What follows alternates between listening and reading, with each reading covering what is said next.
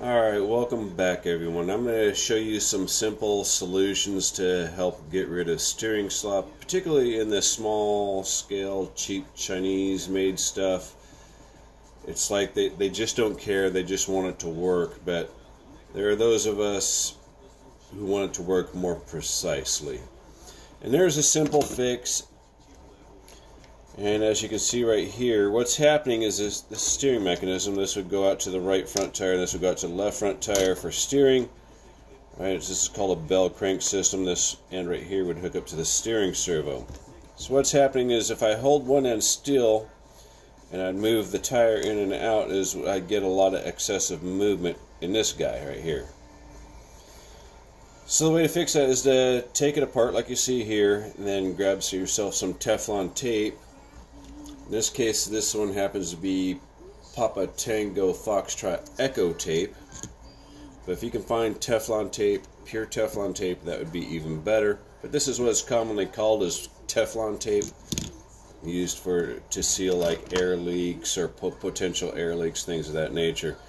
So I just cut me off a small strip about an inch long. Yeah, I'm going to call that an inch. And then I cut it in half again, and then I wrapped it around the head of the screw. I don't know if you'll be able to see the difference on camera or not, but you can see that excessive movement. Well, that's also left to right play too. That translates to left to right play. And then we'll grab the other one. Let's kind of move that out of the way, see if we can move that out of the way. And it's dramatically reduced. I could probably stick a little bit bigger piece in there. It still pivots just fine left or right. So get yourself a little bit bigger piece. It's easier to take it off than it is to put it back on, then thread the screw back in there.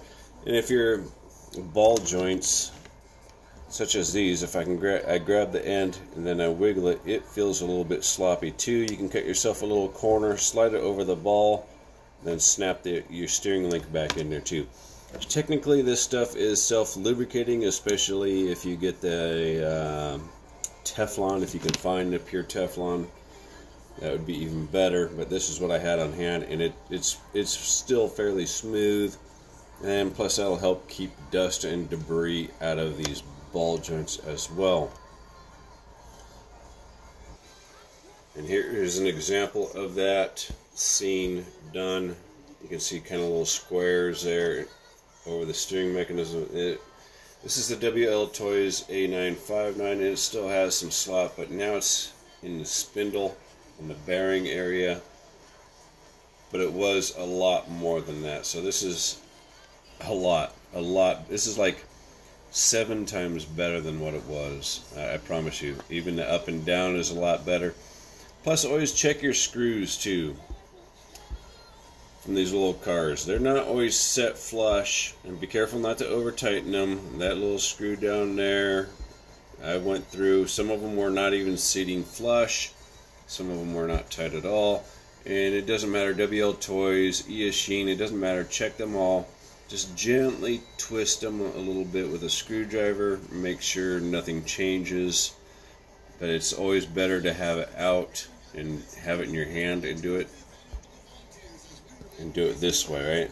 That way you can make sure that the servo is not going to see too much torque, right? Because these little tiny servos in these little 1/16 scale, probably 9 gram, I would guess, and they're very small. They don't have a lot of torque, so you want to keep things free, but you don't want them so tight where the servo cannot operate. And you can do the same thing with the rear suspension links.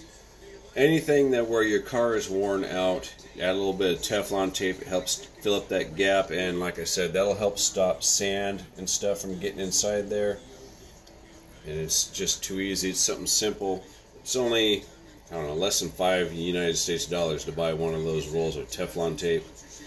And other than that, have a good day.